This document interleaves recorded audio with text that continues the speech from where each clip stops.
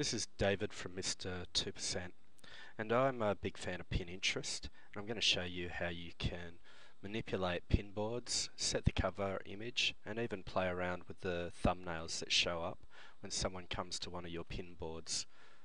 This article is relevant to anyone that loves pin interest, but especially to business owners that want to use it as a way of promoting their business. Currently we're sitting on pin interest and in particular Mr. 2%.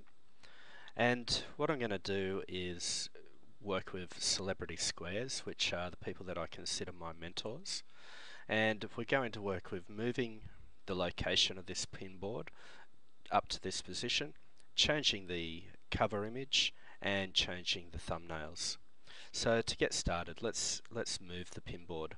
That's easily enough done by clicking on rearrange boards, moving down to the board that you want and dragging it into location. Remember to press this, otherwise if you come back the change won't take effect. Next thing, let's change the cover image.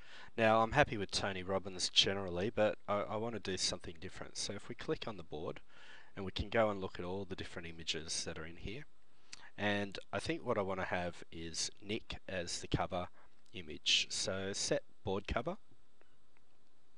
and as you can see, he's not actually placed, we're losing the top of the head. So if we move him into position here, set cover, and refresh the squares, we now have Nick as primary position on the My Mentors or Celebrity Squares pinboard. We've got this pinboard as the third pinboard.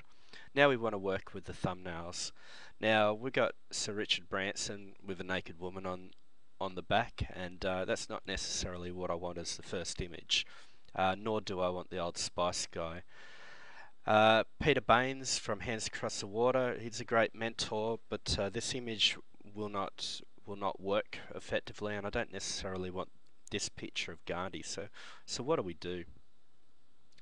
First thing to do is go into your pin boards, and essentially the images that show in the thumbnails are really just the last 4 images that you pinned.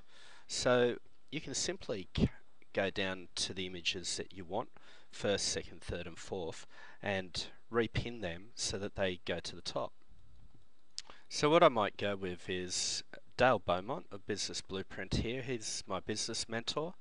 Then I might have Sir Richard Branson, but a better image, then Gandhi, and then Tony Robbins. So if we come over here, the first thing to do is pick Dale first, and we repin.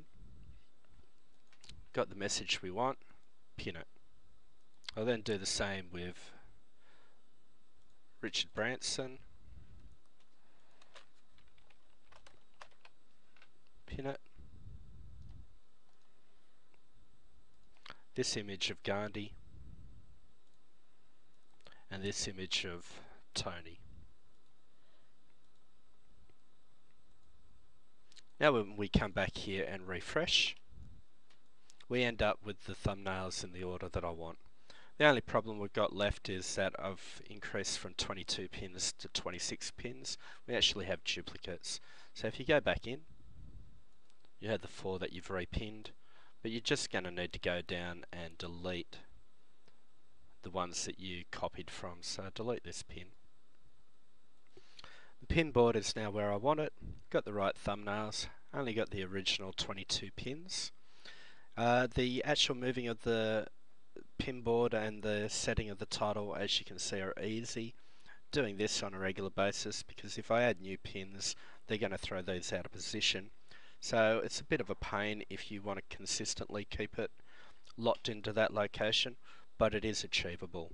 So that's an overview of setting the cover image, the thumbnails and moving the pin board.